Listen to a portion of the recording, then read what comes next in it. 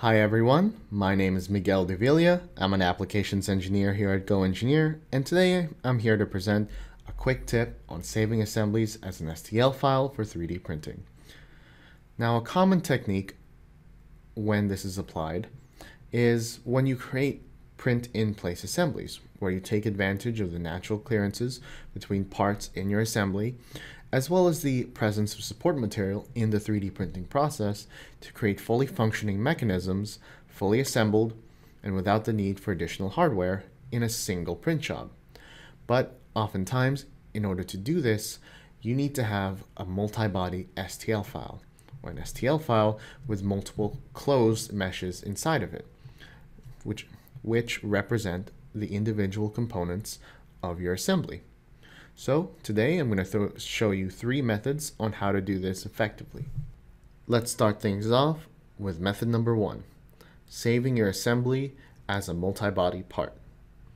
Now, this is a universal joint, which is from the SOLIDWORKS training file set used in all the essentials classes, and I thought it was a good example to demonstrate the kind of process we're looking at. All we have to do to kick this off is to go up here, save as, and rather than save as a new assembly, we're going to save it as a new SOLIDWORKS part file. And what this does is that rather than saving as an STL directly, we're able to create a multi-body part from this method, and from that multi-body part, we're going to save it as an STL. And I've seen a lot of users do this because it's a very brute force method of converting each of your individual components and components within subassemblies into imported body geometry like you see right here. And because SOLIDWORKS already recognizes this as separate solid bodies, it becomes really easy to export this as an STL, like so.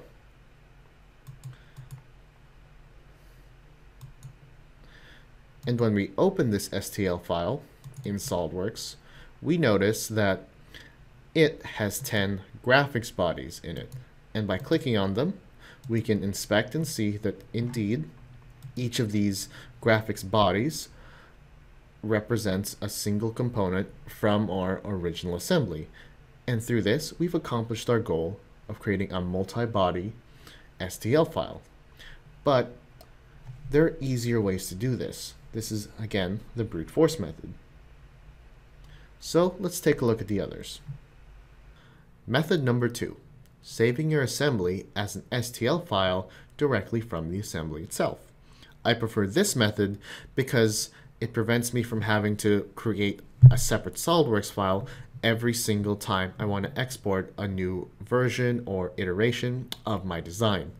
And all we have to do is follow a similar process. We go right up here, we hit Save As, and we make sure to select the save type as an STL.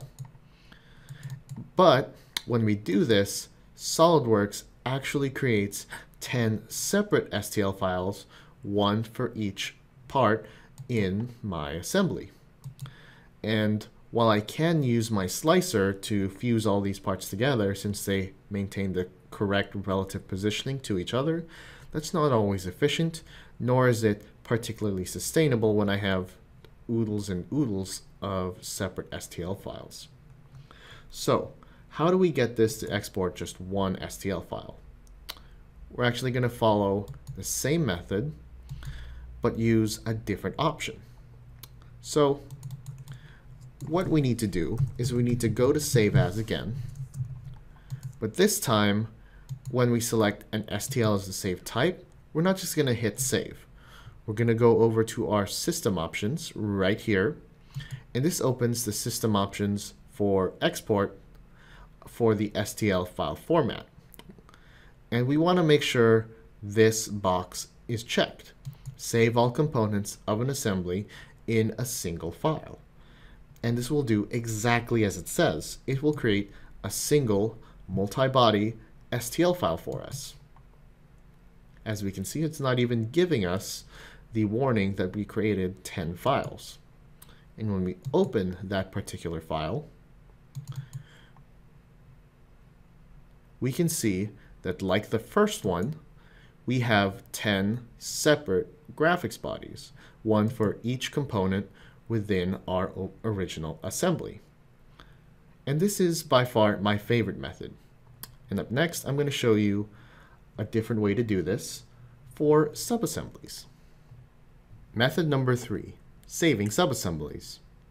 So what if we're in the situation where we've already completed our design and the assembly is fully defined? How do we export just a small section of it that isn't already a subassembly like we see right here?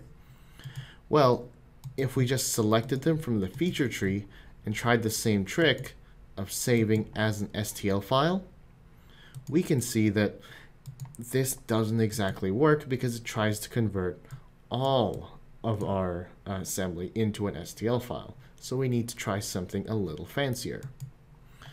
What we're going to do is go into our assembly, go under Insert Components, and hit New Assembly right here. And this creates a virtual assembly within our top level design. And all we need to do is click all the parts we want, drag and drop them into this new virtual subassembly. And this is a good method because it actually maintains all of the mates between each of these components and all the components outside of this new subassembly. And it still functions exactly as the same as it would normally. And now all we have to do is right click on the new subassembly name, hit Open Subassembly like we would any other file. And this, even though the assembly itself is virtual, allows us to open that subassembly in a new window. And from here, we can go to the normal method as before, hit Save As, and you will get this little pop-up, which basically asks you whether or not you want to continue working in a virtual subassembly, or if you want to save this out as a normal component. But let's just hit OK and ignore that. And we're going to save the type as STL.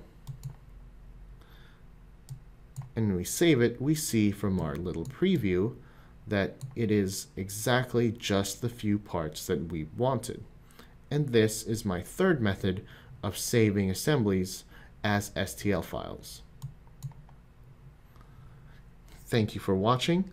I hope you guys enjoyed this quick tip on saving assemblies in SOLIDWORKS as STL files. My name is Miguel.